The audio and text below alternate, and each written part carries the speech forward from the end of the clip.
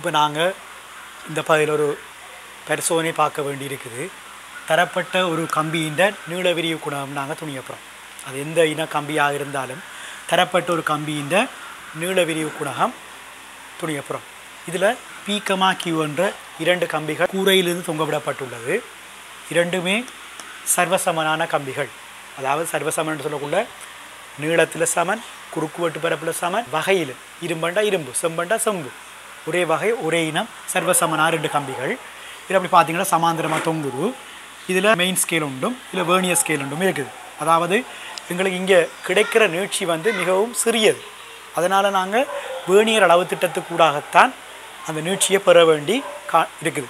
அப்போ நீட்சி பெற வேண்டதுக்காகத்தான் வேர்னியர் அடிக்குமானி போன்ற ஒரு வேர்னியர் கருவி ஒன்று பயன்படுத்தப்படுகின்றது. இதில் என்ன ஸ்பெஷல்னு சொன்னால் இந்த அமைப்பு முழுவதுமாக எங்களோட லேபில் செட்டப் ஆகிருக்குது. நாங்கள் ஒன்றுமே செய்ய தேவையில்லை. இதை கூரையில் பொறுத்துறது மட்டும்தான் எங்களோட வேறு. லேப் அசிஸ்டன்ட் டெக்னீஷியன் செய்து தருவாங்க.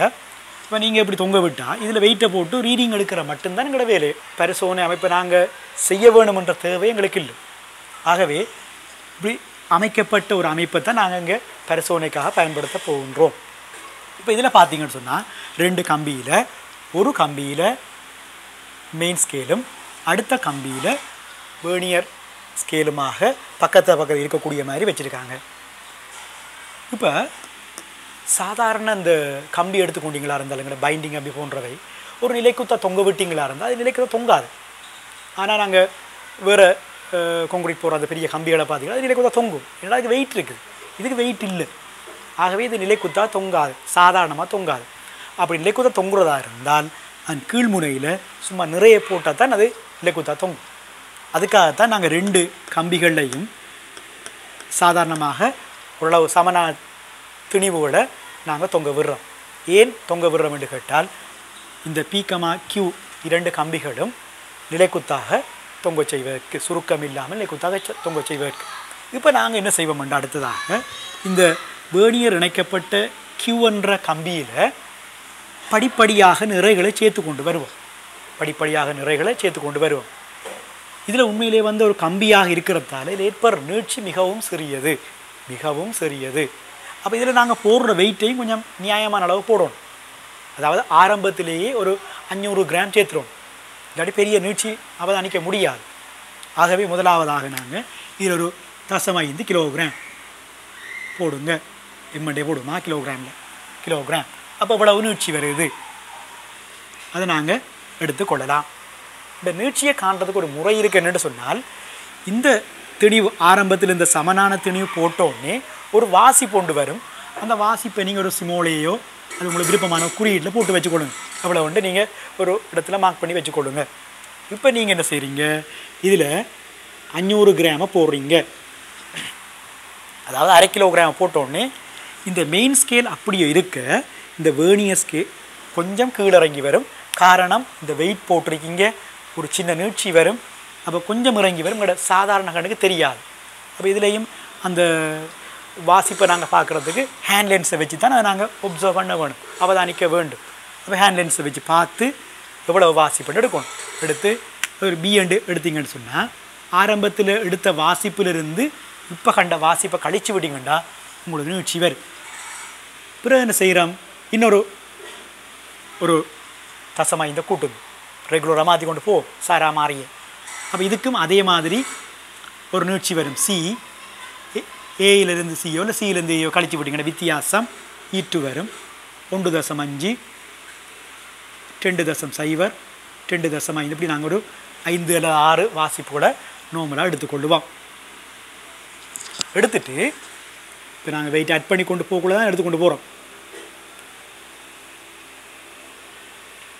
இப்போ என்ன செய்வோம்டா, இந்த சாதாரணமாக திணிவை நாங்கள் சேர்த்து கொண்டு போக்குள்ள வாசிப்பு எடுத்த மாதிரி திணிவை அகற்றி கொண்டு போக்குள்ளையும் வாசிப்பு எடுக்க வேணும். இந்த ஈட்டு பக்கத்தில் சராசரி போட்டிருக்கிறோம். ஆகவே திணிவை அகற்றி கொண்டு போக்குள்ள நீங்கள் கீழுக்கு இருந்தால் வாசிப்பு எடுக்க போகிறீங்க. உதாரணமாக 2.5க்கு வாசிப்பு எடுத்துருவீங்க.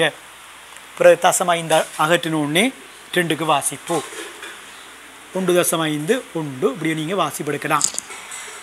எடுத்துகிட்டு 2ஐயும் கூட்டி 2ஆல் பிரிச்சுட்டு நீங்கள் இங்கே வாசிப்பை போடுவீங்க.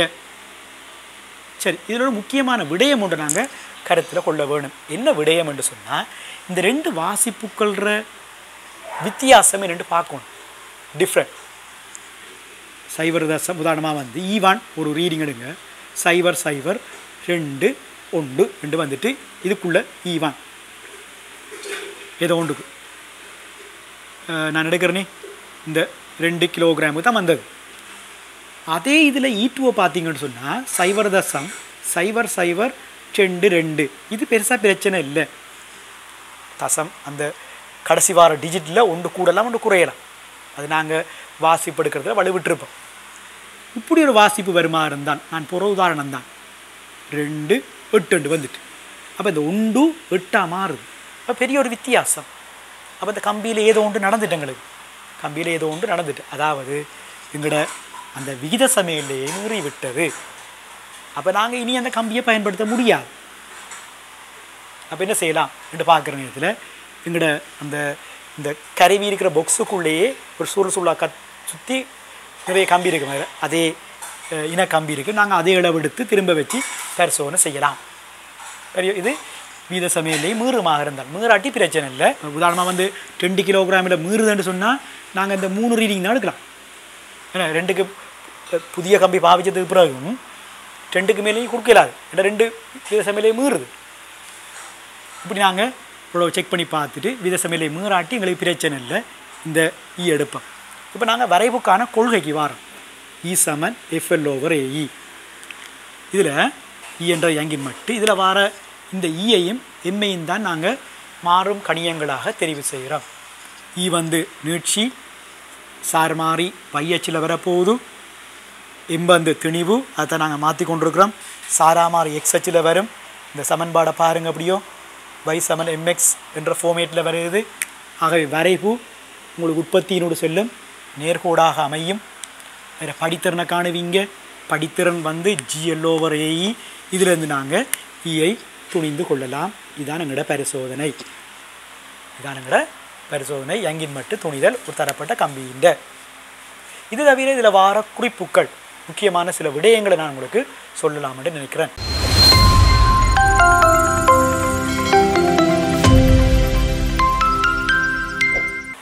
முதலாவது விடயம், ஏன் 2 கம்பி பயன்படுத்துகிறோம்?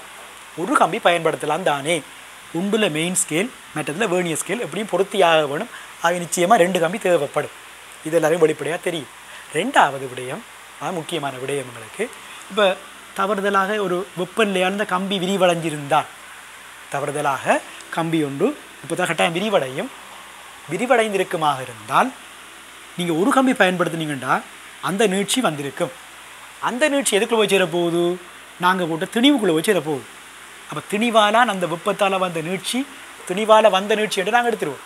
அப்போ அங்கே ஒரு வலு எங்களுக்கு வர பார்க்கும்.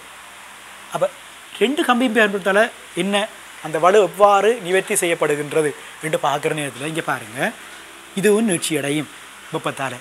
இது சர்வசமான கம்பியலோ, இதுவும் அதே அளவில் நீட்சி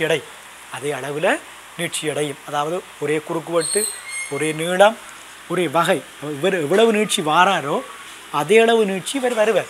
ஆகவே இந்த மெயின் ஸ்கேலும் வேர்னியர் ஸ்கேலும் சம அளவில் கீழே வாரத்தால் எங்களுக்கு வாசிப்பில் பிரச்சனை வராது.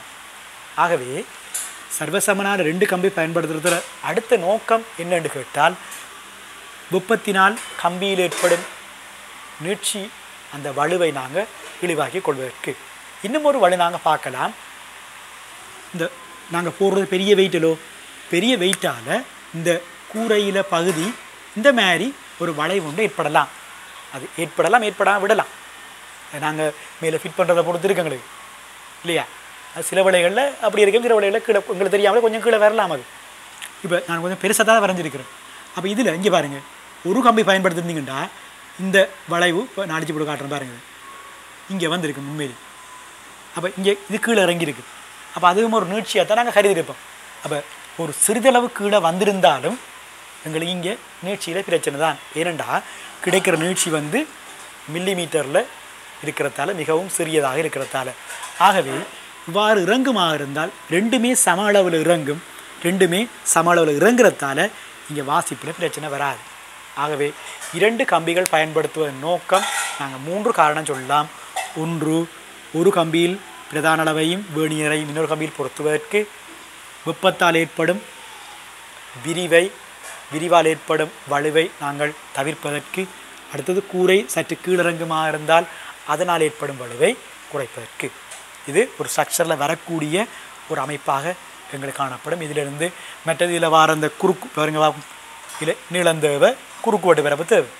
ஜி அது புவியீர்ப்பு ஆர்முடுகள், எம் நோட் படித்திறன் நீங்கள் காணுவீங்க. ஏன்னா அப்படி ஒரு வரைவு தரப்படுமாக இருந்தால் இந்த வரைவில் உங்களுக்கு வெற்ற புள்ளிகள் கையோடதையும் சொல்லி விடுறேன். நீங்கள் எடுத்த புள்ளிகள் இப்படி வரலாம், இப்படி வரும். வரைவில் குறிக்காத சரியாக வெற்ற 2 புள்ளி எடுத்து நீங்கள் படித்திறனை காண வேண்டும். இது ஒரு முக்கியமான விடயம். இந்த மார்க்கிங்கில் நாங்கள் அவதானிக்கிற நேரத்தில் நிறைய பேர் இதுக்குள்ளே பிளவுறாக்கள் இருக்கிறாங்க. இந்த படித்திறன் எந்த செக்ஷனில் வருதோ அதில் நிறைய பேர் பிளவுற சந்தர்ப்பம் கூடுதலாக இருக்குது. ஆகவே சந்தர்ப்பம் இதில் வேறபடியாக நான் இதில் சொல்லிவிட்டேன். கொஞ்சம் உங்களுக்கும் எல்லா மாணவர்களுக்கும் அது பிரயோசனமாக இருக்கும். அதாவது நீங்கள் படித்திறனுக்காக தெரிவு செய்கிற புள்ளி பரிசோதனையில் தராத புள்ளிகளாக இருக்க வேணும். தந்த புள்ளி தருக்கா அது வரைவில் போகலாம் விடலாம், அது பிரச்சனை இல்லை. எந்த ஒரு புள்ளியையும் தெரிவு செய்யக்கூடாது. இது முதலாவது நிபந்தனை. அடுத்தது இந்த வரைவில் இருக்கிற வெற்ற புள்ளிகள், இந்த சரியாக பெட்டிய வழியாக வெற்ற புள்ளிகளை நல்ல தூரத்தில் இருக்கிற புள்ளியாக எடுக்கணும்.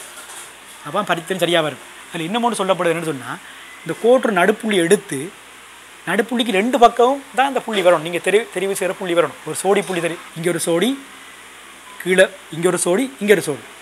அப்போ நடுப்புள்ளிக்கு கீழே ஒரு சோடி, நடுப்புள்ளிக்கு மேலே ஒரு சோடி, கொஞ்சம் நல்ல தூரத்தில் இருந்தால் நல்ல மாதிரி. அதுக்கு நாங்கள் என்ன செய்யலாம் என்றால், இங்கேருந்து பார்த்துட்டு வாங்க, இப்படியும் பார்த்துட்டு வாங்க. பார்த்துட்டு வரக்குள்ள சரியாக வெட்டுற புள்ளி உங்களுக்கு சாட்டிஸ்ஃபைடுன்னு சொன்னால், திருப்தின்னு சொன்னால் அந்த புள்ளியை போடுங்க. சரி, அது வேறு குறியீட்டை போடுங்களா. இங்கே டொட் போட்டால் நீங்கள் க்ரோஸோ இதை பார்க்குற அளவுக்கு விளங்கணும். பிறகு என்ன செய்யுங்க, ரூலரை வச்சு சரியாக அந்த கோட் அப்படியே டொட் லைன் போட்டு வெட்டி இந்த வாசிப்பை காணுங்க. அதே மாதிரி இங்கே வச்சு இப்படியே டொட் லைன் போட்டு ரூலரை வெட்டுங்க. இரண்டா கையால் அப்படியே எடுத்துகிட்டு வரக்குள்ள சில வழியில் அடுத்த புள்ளிக்கு நாங்கள் மாறிடுவோம். அப்போ அதனால் அந்த வலுவை தவிர்க்கிறதுக்கு, அதாவது நீங்கள் சரியாக படித்திறன் எடுத்து உலகம் காண்றதுக்கு பெரும்பாலும் மாஸ்க் கொடுப்பாங்க. இந்த பிள்ளைகளை தவிர்த்துக்கொள்ளணும். அதே மாதிரி இது கிட்ட இருக்கிறவடைய பிரச்சனை வராது. சில வழிகளில் புள்ளிகளை ஆள் கூற எழுதுங்க, குறியுங்க, கேள்வியை சரியாக வாசிக்கணும். அது இந்த பகுதியோ வேறு பகுதியோ இது எல்லாத்துக்கும் பொதுவான பகுதி தான். ஒவ்வொரு முறையும் இதில் கேள்வி வந்து கொண்டு தான் இருக்குது. வரைவில் மாணவர்கள் பிள்ளை விட்டு கொண்டு தான் இருக்கிறாங்க. அப்போ இந்த வீடியோ பார்க்குறாளுக்கு கொஞ்சமாவது யோசனை படணும் பண்ணுறதுக்காக நான் உங்களுக்கு சொல்கிறேன். தெரியும், சரியாக எடுத்தீங்கன்னா இந்த வார குறைந்தது போன முறை 5 மார்க்ஸ் கொடுத்துருந்தவங்க ஒரு வரைவுக்குள்ளே கணிப்புக்கும் அந்த அளவுக்கெல்லாம் சேர்த்து. அப்போ இந்த முறை நீங்கள் வந்தால் அதை நீங்கள் எடுக்கக்கூடிய ஒரு தன்மை காணப்படும். இதை சரியாக விளங்கி கொண்டீங்களா இருந்தால் இப்போ புள்ளி எடுத்துகிட்டு படித்திறன் காண வேணும். மற்றது இந்த அலகு வரைய சொன்னால் கணியம் அலகு போடணும். இதெல்லாம் அவதானிப்பாங்க, கட்டாயம் பார்க்கணும். மீட்டர் சில விட சென்டிமீட்டரில் போட்டிருப்பாங்க. M kilogram.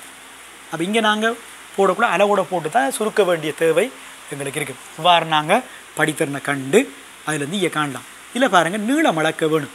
நீளத்தை நீங்கள் இந்த கம்பீர நீளத்தை அளந்து கொள்ளலாம், மீட்டர் கோலை பயன்படுத்தலாம். தேவையான கருவி மீட்டர் கோல். அடுத்தது என்று சொன்னால் கம்பியின் குறுக்குவெட்டு பரப்பு. அப்போ கம்பியில குறுக்குவெட்டு பரப்பு இப்படி காணலாம், நேரடியாக காண முடியாது. அதுக்கு என்ன செய்யணும்னு சொன்னால், இந்த கம்பியில் விட்டம் காணணும். கம்பியில் விட்டம் எப்படி காண்றது? நாங்கள் பேசிக்கில் படிச்சிருக்கோம், கருவிகளில் படிச்சிருக்கிறோம். அதாவது ஒரு கம்பியில் விட்டம் காண்றதா இருந்தால் கம்பியில் பல இடங்கள் 6 இடம் 3 இடம் இல்லை, பல இடங்கள் விடையை கொடுங்க. பல இடங்கள் பொதுவாக நாங்கள் ப்ராக்டிக்கல் லேபில் செய்கிறதா இருந்தால் 2 தொங்கல்லையும் நடுப்புள்ளியிலும் எடுக்கிறனாங்க. எப்படி எடுக்கிறனாங்க? ஒன்றுக்கொண்டு செங்குத்தாக நுண்மானி திருகணிச்சியை பயன்படுத்தி ஒன்றுக்கொண்டு செங்குத்தாக வெவ்வேறு இடங்களில் விட்டத்தை கண்டு சராசரி கண்டு ஆரை 2ஆல் பிரித்து ஆரையை கண்டு πr² போட்டு பரப்பளவு காணணும். இப்போ ஒரு கேள்விக்குள்ளே பல கேள்விகள் அடக்கப்படுது. இப்போ நாங்கள் இவ்வளவு படித்து முடிஞ்சன்ற அர்த்தம் இல்லை. இதுக்குள்ளே நிறைய விடயங்களும் கேட்கலாம்.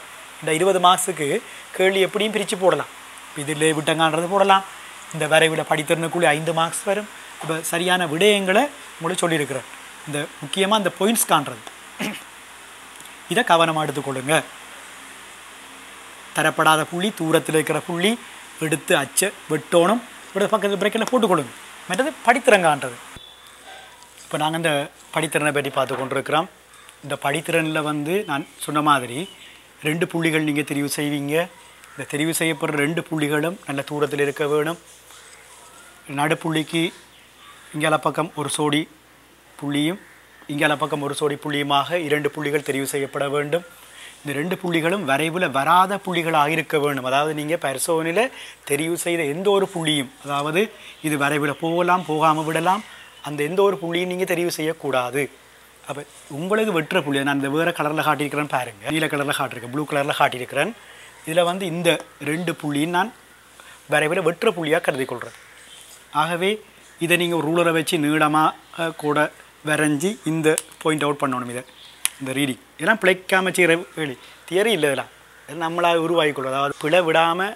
செய்யணுமாக இருந்தால் இதான் வழி எங்களுக்கு இந்த எக்ஸாம்பிளில் எங்களுடைய நிலைமை வேறு இல்லையா ஆகவே சரியாக நாங்கள் அந்த புள்ளிகளை தெரிவு செய்ய வேணுமாக இருந்தால் இந்த புள்ளிகளை தெரிவு செய்யணும் சில விடையில் உங்களுக்கு அனுபவங்கள் வந்து டேர்ம் எக்ஸாம்பிள் அல்லது செகண்ட் ஷேக்களுக்கோ இந்த அனுபவங்கள் உங்களுக்கு வந்திருக்கு ஃபஸ்ட் ஷேயில் இப்படி பிள்ளை விட்டுருக்கலாம்னு சொல்லி அப்போ அதை நாங்கள் பிள்ளையை தவிர்க்கிறதுக்காக தான் இந்த வழியை செய்கிறோம் இது நாங்களை உருவாக்கிக்கொள்கிற விடயம்தான் விடையளிப்பதற்கு இலகுவான முறைகளை சொல்லித்தரோம் வேறு ஒன்றும் இல்லை தியரி இல்லது அப்போ இதில் வந்து இந்த தூரத்திங்கள் இந்த தூரம் தான் படித்திறனை கொடுக்கும் அப்போ படித்திறனிலிருந்து நான் அதை அடித்து விட்டேன் அந்த சமன்பாடு அதாவது படித்திறனை வச்சுக்கொண்டு M0 அதிலேருந்து நீங்கள்